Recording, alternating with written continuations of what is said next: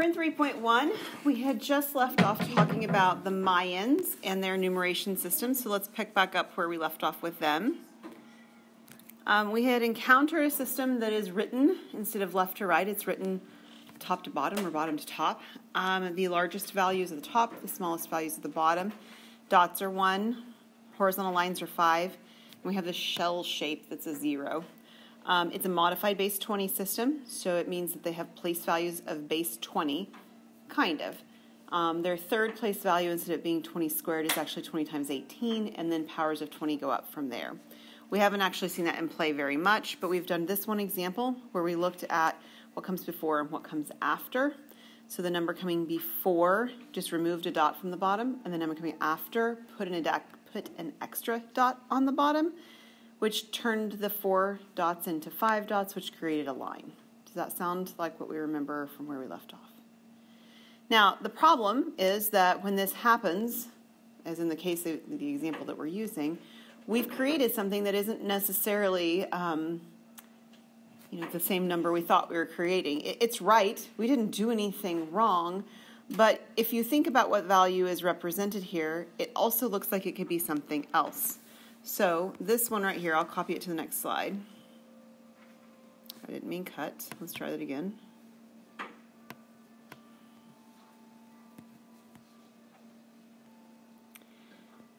If you just saw this from the get-go, what number might you believe that this is actually worth?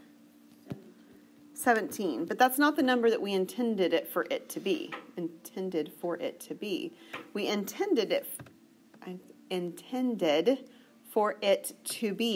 the number that came after something that was 7 times 20. Good grief, I keep drawing random lines today. 7 in the 20 spot and 9 in the 1 spot, and that's well over 17 already, right? I have 7 20s. Imagine having like 7 $20 bills. That's more than $17, right? So there's some confusion in this, and that's not ideal. So this could be interpreted like this. It also could be interpreted that each of these are a different place value. That actually can happen all the time with Mayan. When we're looking at place values, we're going to simply draw the line between that red line that I drew, between places where the lines go downward into dots. That guarantees a place value change. But there's nothing that says that it couldn't possibly have a place value change between any vertical pairing. So perhaps there's actually a value that's supposed to have a line here. Good grief. Here. And maybe there's one here. Maybe there's a whole bunch of place value separations and we just can't sort of see them, right? There's no way to distinguish. So if we did that, we would have a 2 in one place, and it's 4 places up, so that is actually 20 squared times 18. And then there's I didn't mean 20 there, I meant 2 there. Let's make that smaller. There's a 5 in the next one, that's the 20 times 18 place. This is another option. There's a 5 in the 20s place, and there's a 5 in the 1s place. And we could add all this together and we would get a large number, a very large number. So there's this ambiguity feature with what's going on here that we don't really have a good way to distinguish. At best, you could say, well, maybe you'd like space them out if they were supposed to change place values. And maybe you would, but how do you know how much of a space counts, right? What's big enough to say for sure that it changed and what's small enough to say for sure that it didn't? It's a very mysterious kind of thing. So we're going to take that value that we originally began with, the number that looked like, I didn't actually have it on that screen. I had it over here. 2 dots in a line and then 4 dots in a line. So we had the 2 dots in a line, 4 dots in a line, and we had identified that this is representative 7, this is representative 9. And we're going to figure out what this number would have actually been in our system. So the first place value down here, this is the 1s place, and then I've got the 20s place. So it takes 7 times 20 plus 9 times 1. So this is 140, and I've got another 9. I've got a 149. So if we're turning this number into our system, we're multiplying by different place values in the powers of 20 or modified base 20.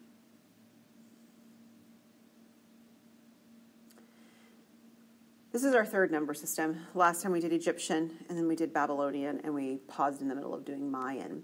So when we did Babylonian, we encountered this division algorithm. I'll show it to you right here, where we divided by the powers, or the values that were the powers of 60, right? We figured out what are some of the powers of 60, how big of a power of 60 do I need, and then we divided by all of them. Does that sound like familiar? Okay. We're going to do the same thing with the Mayans. The Mayans have this modified base 20 system. So as we said, this is the ones place. Then you have 20, and then you have 20 times 18, which is 360. And you have 20 squared times 18. So what is 20 squared times 18? Let me grab a calculator if you need it. 20 squared times 18.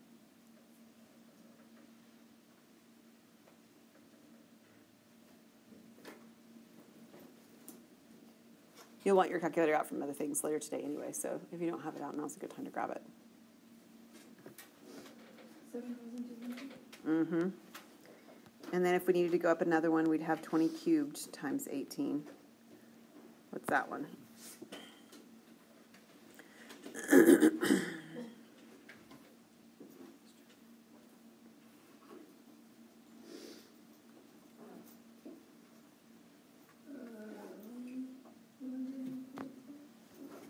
Yeah, 144,000.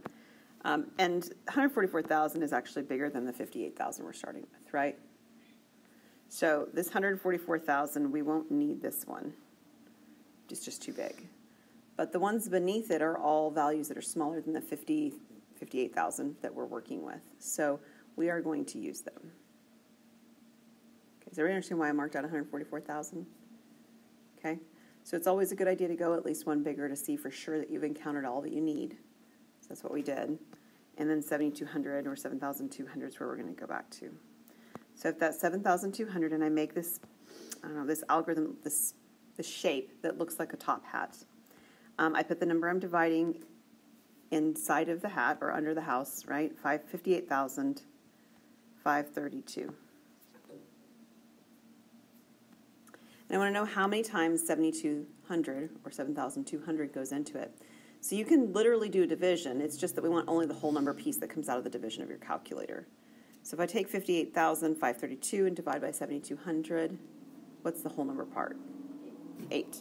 And we put the 8 over here on the right-hand side of the top hat. Okay? Then we're going to multiply that 8 by 7,200. 57,600. Okay, so we put that underneath and we subtract. So what is 58,532 minus 57,600? 930. Okay, looks good. Is everybody good so far? See where all the pieces came from? Okay, and we just go down this line. So we divided by the 7,200. Now we're going to divide by 360. 360 is our next piece. How many 360s are there in 932? There are 2. And 2 times 360 is 720. If I subtract, what do I get? 212. What's the next thing I'll divide by? 20. Go down the list. 20 is the next one. So how many 20s are there in 212? 10. 10 times 20 is? I'm going to finish that up. Kaylee, what's next if we subtract? 12. You're doing a great job. 12. Then what? 1 and 12, and that subtracts the 12 to give us the 0.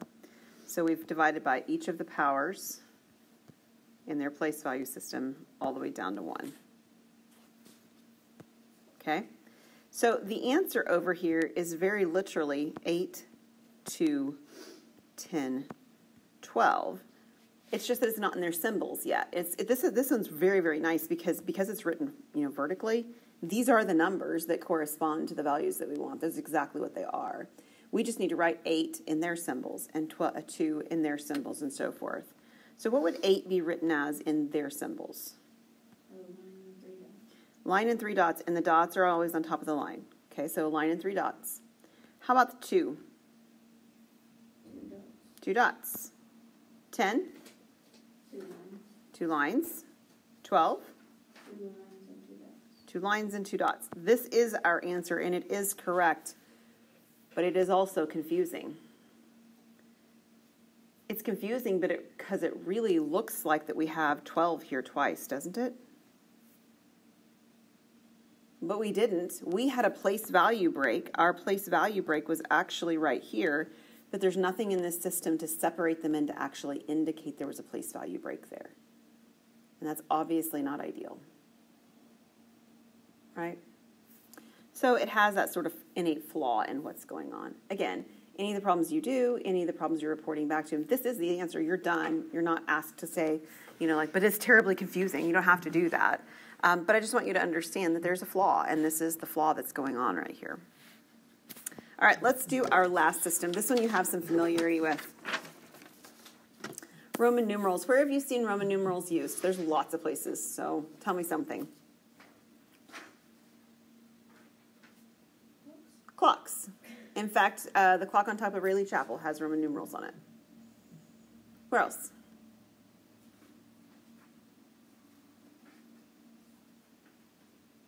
Does anybody use outlines anymore? Have you ever seen outlines used with Roman numerals? Oh, in high school? Yeah. Usually in some kind of an English setting, right, or a history setting, perhaps, depending. Outlines use Roman numerals. If I had any gentlemen in the class, they would say something like the Super Bowl. They like to write the Super Bowl in terms of Roman numeral symbols for what Super Bowl number we're on. You see it with the Olympics sometimes as well.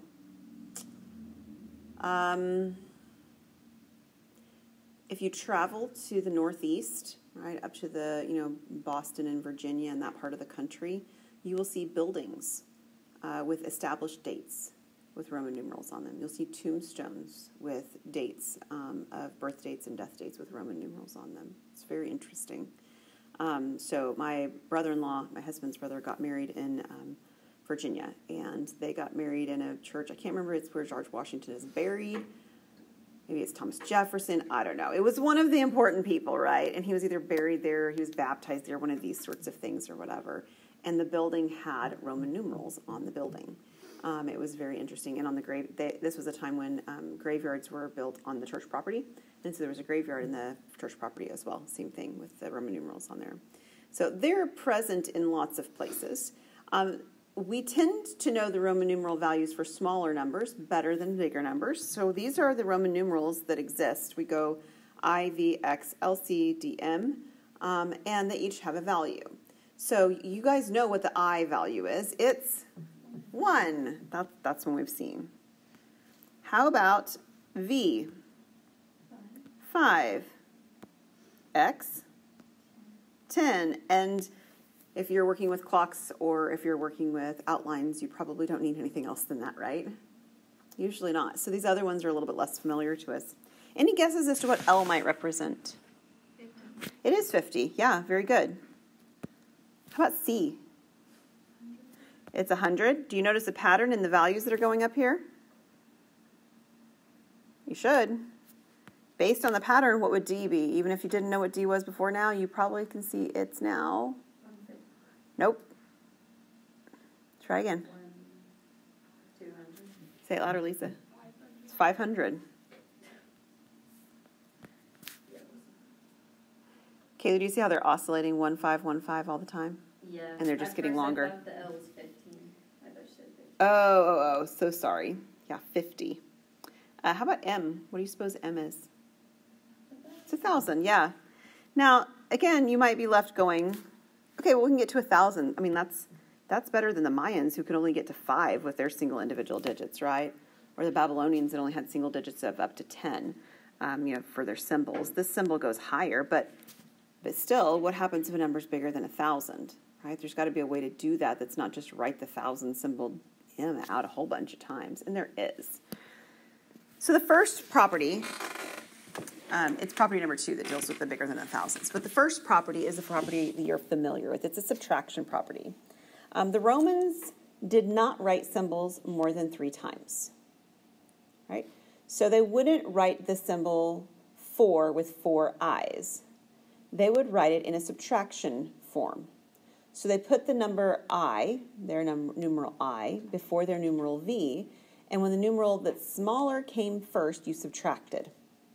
And this works for all of their values that would have required them to have 3 or more symbols. They use a subtraction property. But they only use it for those symbols. So in particular, this only comes into play when you have numbers that are 4s and 9s. 400, 44, 94. Anything with 4s and 9s uses a subtraction property. If it's not 4s and 9s, you're just writing repeated digits like the Egyptians did. Okay? You've got a little more digits that you can use, go from maybe, but you're still writing repeated digits. But it's only if something has 4s and 9s.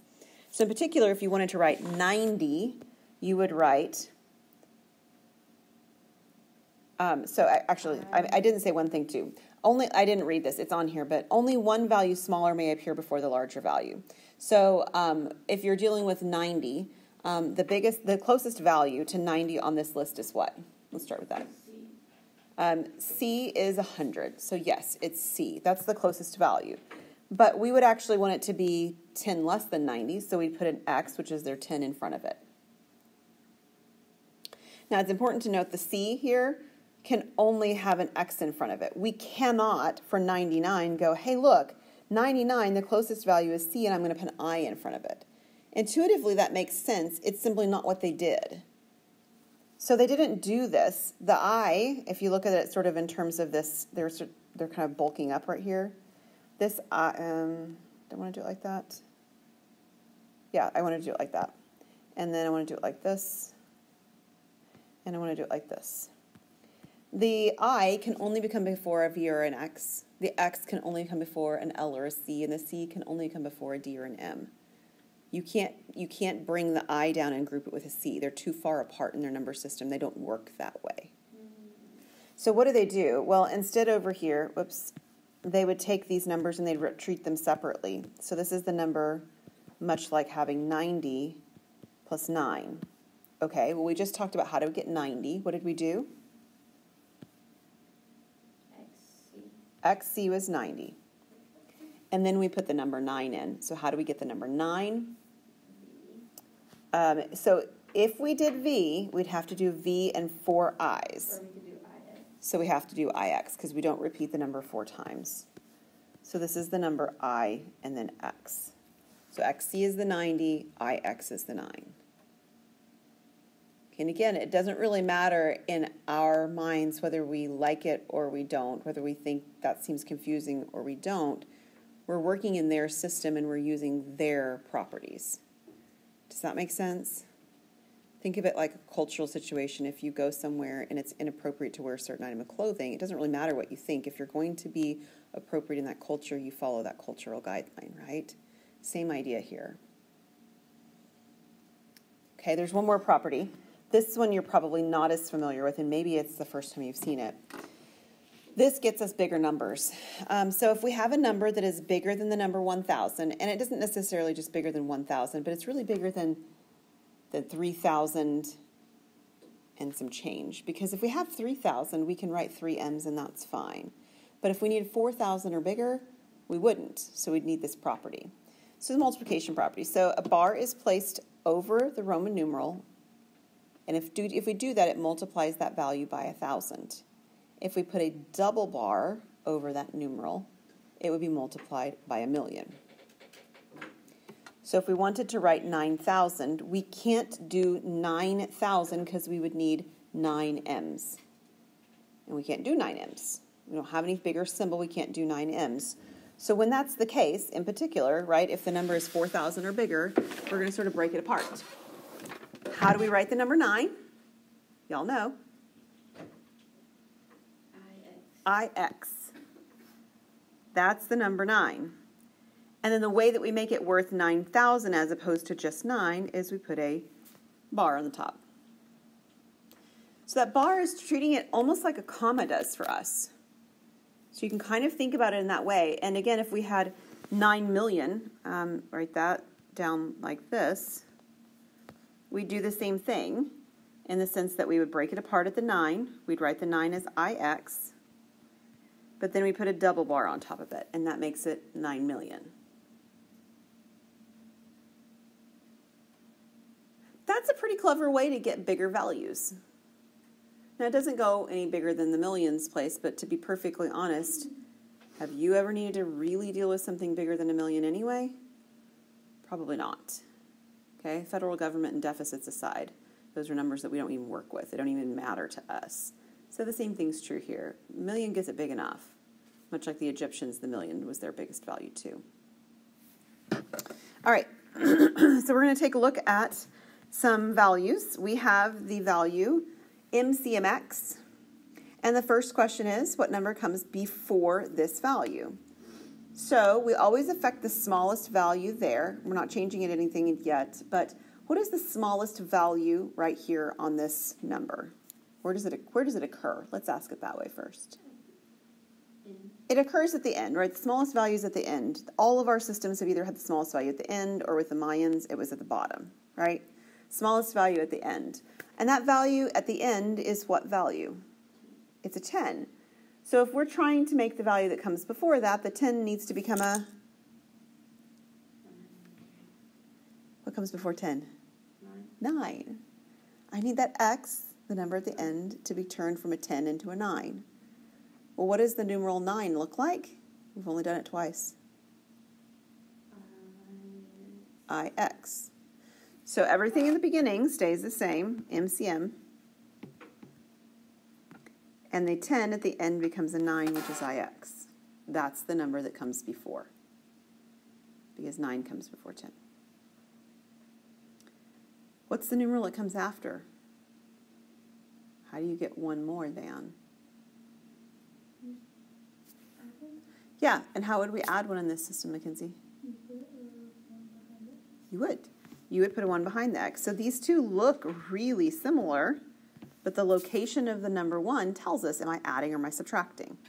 In their system, typically it's addition, right? They're adding the pieces together as they go. But when the smaller one comes first before a bigger one, that's when we would subtract in their system. Okay. C says, what is this value? That is the original number in the Hindu-Arabic numeration system. So we've got M, C, M, X. And it's a good idea to write down what values you have here. So what is M worth? 1,000. C? 900. Not quite. You're getting ahead of me. Just what is C worth? Oh, you said C? C, yeah. Oh, 100. C is worth 100. I've got another M, so that's 1,000. And then my X is the 10.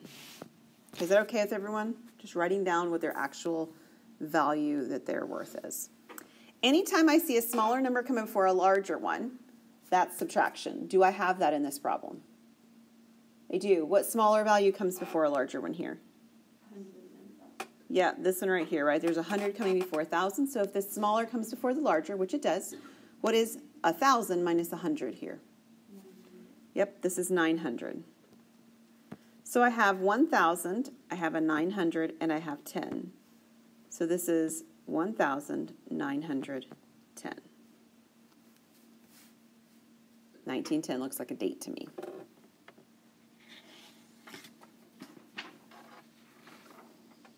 Okay, now we're going to go back the other direction. And after this, we're going to stop it with a historical, and we're going to look at some manipulatives, okay? All right, last question in this sort of series of questions. We have the number 1,492,019, and we're going to write it in Roman. Now, clearly this is bigger than 4,000, right? Mm-hmm. Clearly. So I know I'm going to have to break it apart right here. Everybody good with that so far? This number in front of that, is it bigger than 4,000? I don't mean in the original number, I mean as a standalone value, 1492. No. So I'm not going to break it apart again. I know there's another comma there. but we don't just break them apart at commas. We only do it if the number in front of that comma is 4 or bigger, because we're trying to avoid those multiple symbols written out so many times. So we're going to write out the symbols for 1,492 first. That's our first thing. So how do I get 1,000? M. How do I get 400? CV. Yeah. So C is 100, D is 500. So if I write C before D, I have a subtraction feature going on. That is 400. How do I get 90? X and then C. So X is 10 and C is 100. That's another subtraction feature going on. Remember, 4s and 9s subtract. And then 2. I. And all of this is before that breaking point where I put that vertical line in there, right? So it's all underneath a bar because it is in the thousands place.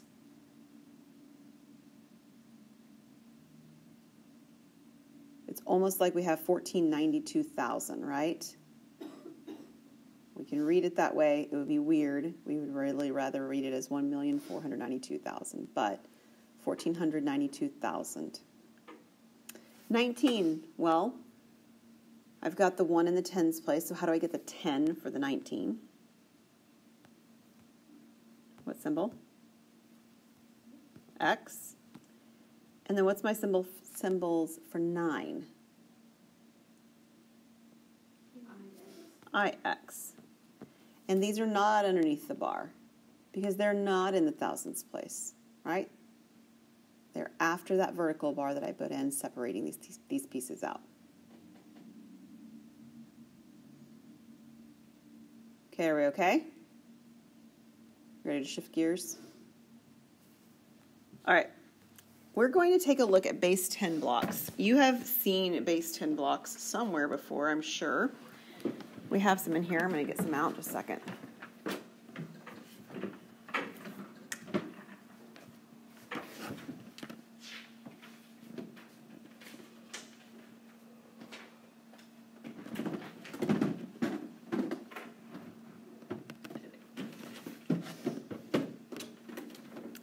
Okay, base 10 blocks come in different pieces. So the first one is actually this little tiny cube. Okay, it's a little bitty cube, almost looks like an individual Lego piece or something like that, little blocks. And so this is a unit, and it looks like a tiny little square when we draw it. It's a unit. If you stick 10 of these units together into this piece right here, so it's 10 long, we call this a long. And when we're drawing it, we just draw it with a very long piece. We don't need to mark out the individual 10 units. That's sufficient. If you put 10 of these longs together, right, side by side, you end up creating this larger square piece, and this is called flat. And we just represent it again as a large square like this. And then, it's probably on the other side. Nope.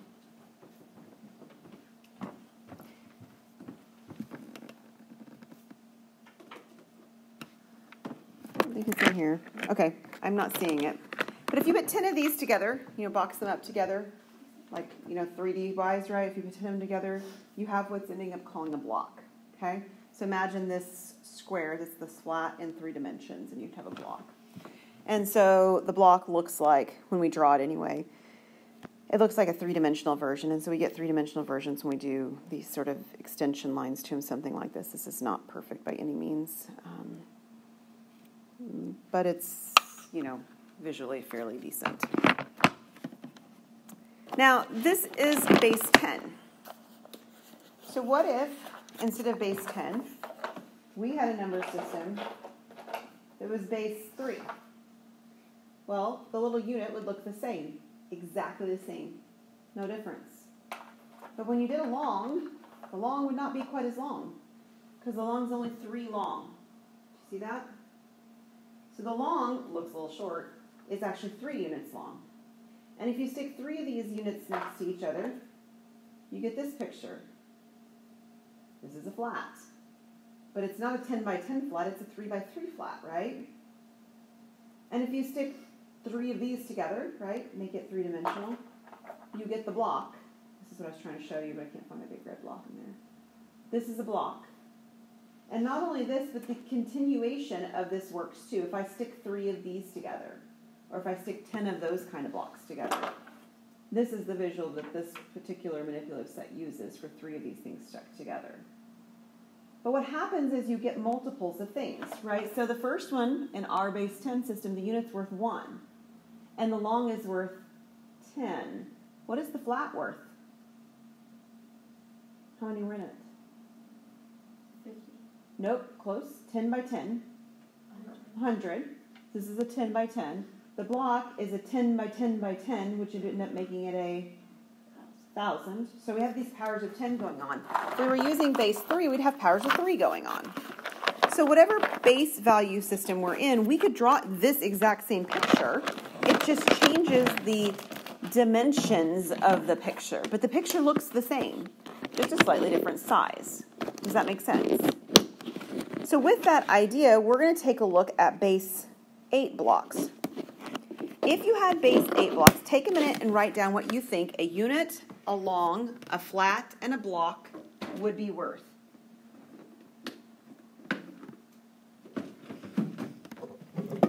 Here's my block, just so y'all see it. It was in a different spot.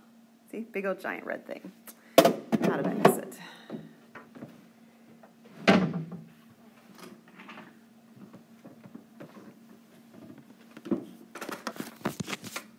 Okay, we'll start with the easy one, the unit. What do you think a unit is worth in base 8? 8. Nope. 1. It's 1. The unit's always worth 1, no matter what place value we're in. But the 8 that you mentioned, Kaylee, would be our long. So the long would be worth 8. What would the flat be worth? 64. Yeah, it's 8 squared, or 64. How about a block? 512. Yeah, it's 8 cubed, or 512.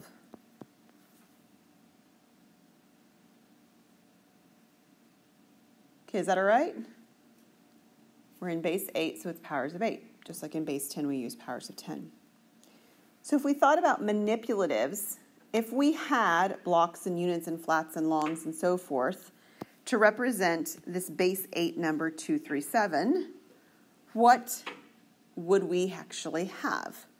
Well, we'd have 2 flats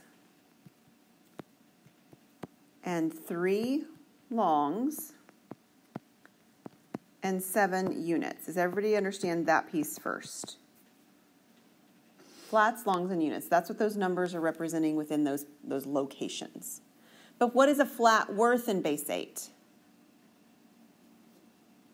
What would we say? 64. 64. The flat was worth 8 squared, or the flat is worth 64. What was a long worth in base 8?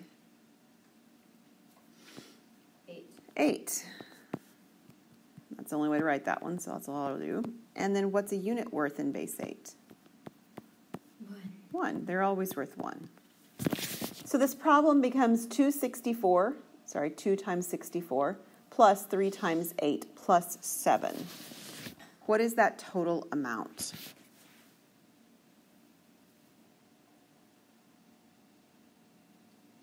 What do you get? 159. 159. So this question that we just considered on part B is equivalent to asking, and you will see this other question asked as well, what is 237 base 8 in base 10? So what you are meant to imagine you have is you have these manipulatives, these blocks and these flats and these longs and these units. And imagine them more like Legos, like my pieces that I showed you for base 3 and base 10 are stuck together, they cannot be removed. But imagine they were like Legos, where they're stuck together and they have the ability to be broken apart. Can you picture that? So you have two of these flats, and you're actually able to break them apart into their individual little pieces. Well, each of them was worth 64, so now I have a 64 block in tiny little pieces, and I have a 64, flat in tiny little pieces. I got 64 times 64. I'm sorry, 64 plus 64 little bitty pieces, right, units. Same thing for my longs. A long is worth 8, and I've broken them apart. So now I have 3 of those longs broken apart. I have 24 little units. And then I had the 7 units I already started with. And if I were to count all the little pieces left over at the end, I'd have 159. That's what we're going to be doing with those kind of ideas as we continue on in this section. But there's nothing special about 8, just like there's nothing special about 3. And to be honest, there's nothing special about 10. It's simply the system we're familiar with because it's the one we use. So when we work with all of these, we work with them the same way. We just work with a different number based on the base that we're working with. So for example, we're going to look at 3 different bases, and these are sort of random, and there's nothing special about them, just like there's nothing special about 8 or 3. We are going to start with base 3, and we're going to talk about units. So think about for a moment with me our base 10 system, which we started with at the very beginning of your lesson.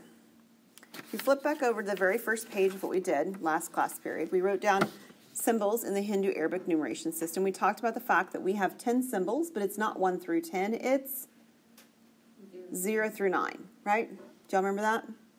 10 is a symbol in our system, but it's really 2 digits, right? So there's no single digit that is a 10. 10 is a 2-digit number. So when we're working in different bases, the same is true.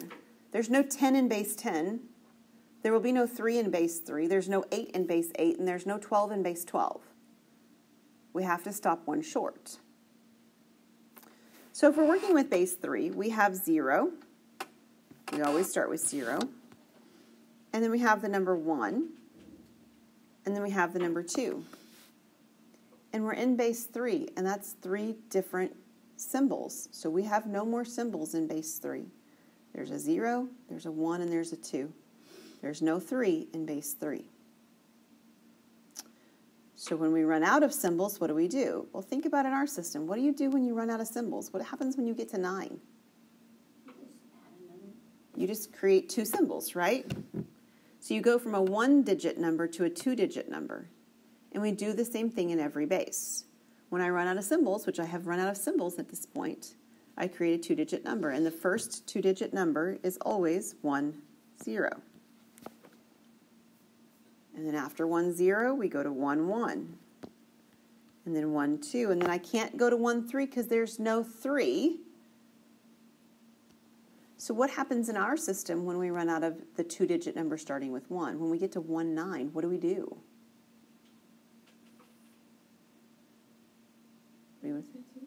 We start with a 2 now, right? So we go on to 2, 0. And then the 2, 1. And then the 2, 2. And this 2, 2 that we just got is much like getting 9, 9. What happens when we get 9, 9 in our system? What comes next? It should be a 3-digit number. What comes after 99? 100, a 3-digit number, right? When I run out of 2-digit numbers, I have to go to a 3-digit number. And the process will continue.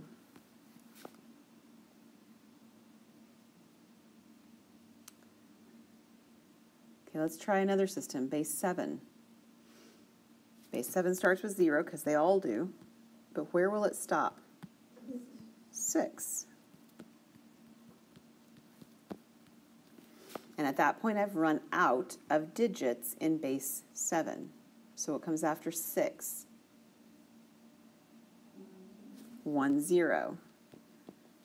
Nicely done on saying it as 1, 0. Resist the temptation to say 10. There's no 10s. That doesn't make sense in this system. It is 1, 0. What will come after 1, 0? 1, 1, and we would keep going until we got to 1, 6, where we would run out again, and we'd get 2, 0. And we would continue this until we get, what's the biggest 2-digit number in base 7?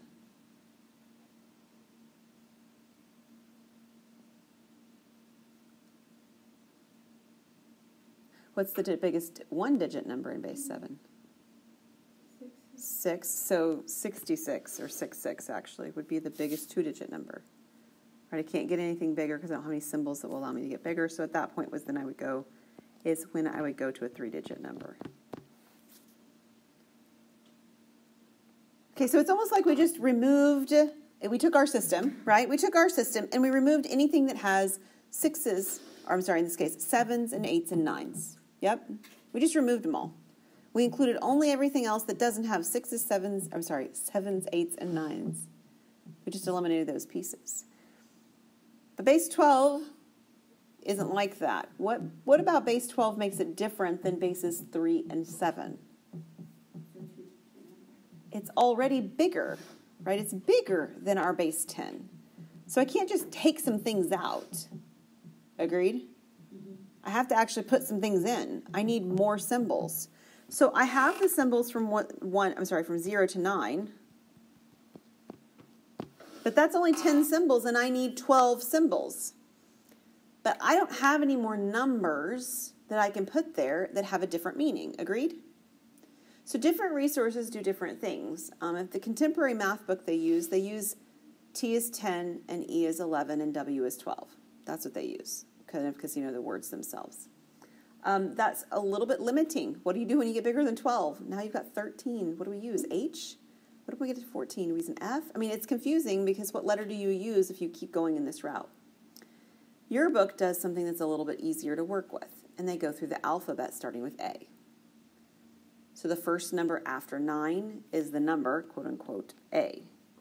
So A is 10, and B is the number 11. And we could keep going then, right? You can get 26 more alphabet letters if you want to use all 26 of them to make a really big number system. We're going to write down a few more things about base 12, and then I want to talk about base systems because it feels like this is just playing games. But the reality is you use other base systems all the time, and some of these base systems some of the time. And you don't even really think about the fact that they are different base systems. So let's look at a couple more things. After B, because we've run out of digits, we would have the numbers 1, 0. What would be the biggest number that I would get to get 1 something? Like I'm going to have a 1, 9. What do you suppose comes after 1, 9?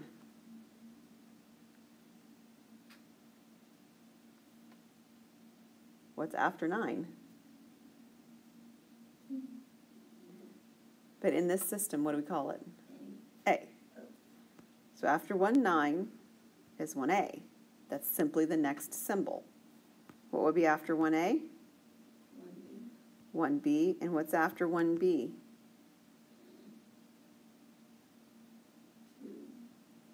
2, 0. So what's the biggest two-digit number in base 12? Wait, how do you get to 2, 0? Because I ran out of numbers in the ones place. Goes like just like this. This is 9AB. So I have 9AB, and I've run out. So I have to go up to a two-digit number with a 2 at the beginning now. Yeah. What would the biggest two-digit number be in base 12? 9B. That's a big number, but there's one bigger. There's lots bigger, actually. What's the biggest? B. Huh? Would it be B9? Nope. BB? BB. B is the biggest number, so if we duplicate it, it's going to be bigger than any of the others. BB. It's just like 9's our biggest number, so 99 is going to be bigger than, say, 89, right? So Or 98. The biggest number is always going to be like the one before is like 6, 6. Mhm. Right? And then we run them out, and we end up with a number that's a three-digit number. Okay, so we're gonna finish this up next time. I never finished section 3.1. In fact, Dr. Marsh and I were talking about 3.1, and it always takes us 2.5 days to do it, so it's not unexpected. There are number systems that you use every day that are not base 12. I mean, base 10 number systems. This was 12. Base 10 number systems. Can you think of any places where you see other base systems used?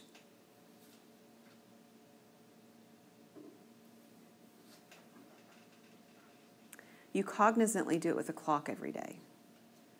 You don't have any concerns about the fact that you exceed the number 9 and go to the numbers 10 and 11 and 12 on a clock, do you? I know we write them as 2-digit numbers, but that's a base 12 system. After the number 12, it starts to repeat, right? And within the clock, we also have the minutes, right? It doesn't bother us at all that we've exceeded 9 minutes and we have 10 minutes or 12 minutes or 15 minutes. It's a base 60 system in our minutes and seconds. It's not represented like these things, but we use base 60 with our clock. We use base 12 with our clock. Every single one of us carries around a phone. My teenagers don't yet. My young teenagers, we don't let them. Your phone is on a base 2 number system. We haven't talked about base 2, but base 2 has only ones and zeros. Computer programming is done as base 2. Also, computer programming is sometimes done in a hexadecimal. Hexadecimal is base 16.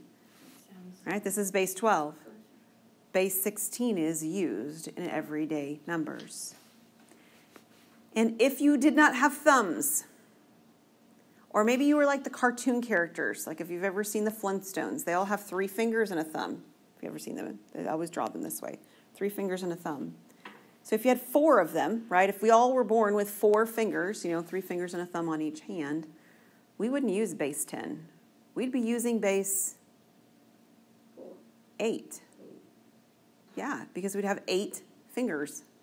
We use base 10 because we have 10 fingers. That's where it came from. It's not like it just appeared out of nowhere. It's all based on the way that God created our bodies and how people have developed based on his creation. So as you're working through this and you're thinking again, remember 2 things. Number 1, you do have these systems in your, in your everyday life all the time. But also remember that part of the problems in this section are intended to make you feel a little uncomfortable, to put yourself in the position of your students. And that's a good thing, even if it's not a comfortable thing. Okay? We will finish this up on Monday.